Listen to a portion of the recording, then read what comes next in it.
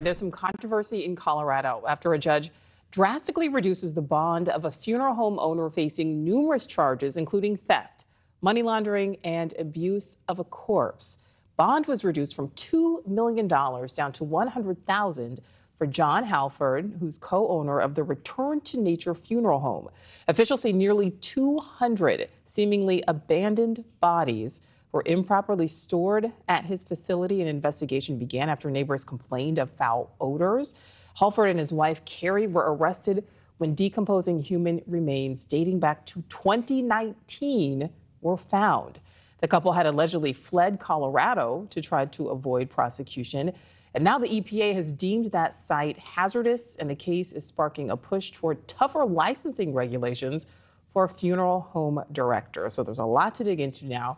Joining me is, for a closer look, let's welcome in trial attorney and legal analyst Misty Marris.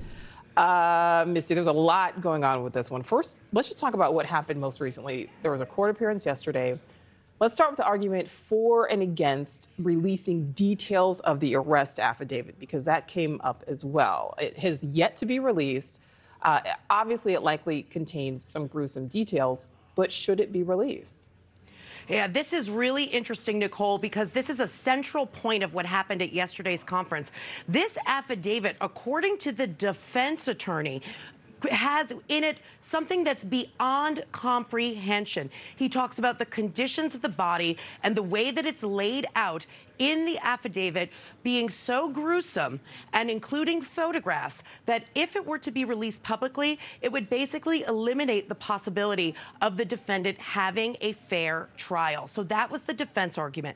The prosecution's argument is, as it usually is, that there is transparency in the criminal justice system, and that the affidavit should be released, as would be typical protocols. This issue falls within the judge's discretion to weigh whether or not it would be too prejudicial. The other part of the defense argument in the affidavit is included evidence that might not ultimately be admissible. However, Nichole, it's important to remember, in an arrest affidavit, it doesn't mean that every single thing will ever make it into a courtroom. That's as a matter of course in any case. So my guess, we're likely to see this. I bet the judge is going to reserve decision until his wife is back in court in about a week and a half. All right, so Misty, I do want to talk about jury selection, but first let's get to the other part of this. So we know that Jon Hallford's bond was reduced, as we said at the top of this, from $2 million originally, cash only, down to $100,000. That is a very big drop. Does that make sense to you? So it might make sense to me in other cases, because oftentimes the defense will interpose motions and lay out information to the judge that will result in a reducement of the bond, and a significant one in some cases. However, in this case, what I found interesting is that prosecutors presented text messages which tended to show that this particular defendant, Hallford, was looking to evade law enforcement. And the judge actually determined that the text messages were shown without context, so he ultimately reduced the bond.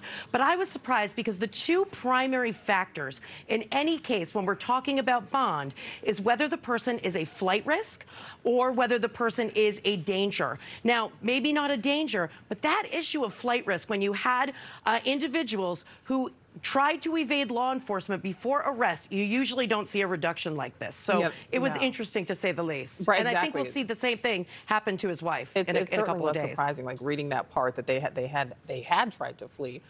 Missy, do you think this case will be more difficult when it comes to selecting a jury compared to maybe most court cases?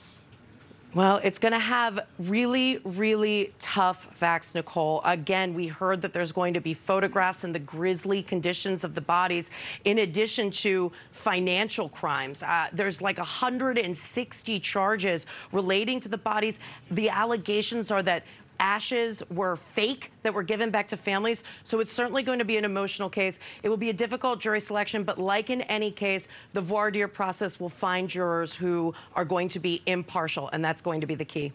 All right. Thank you for watching. Go to newsnationnow.com to find News Nation on your television provider. And don't forget to click the red subscribe button below to get more of News Nation's fact-driven, unbiased coverage.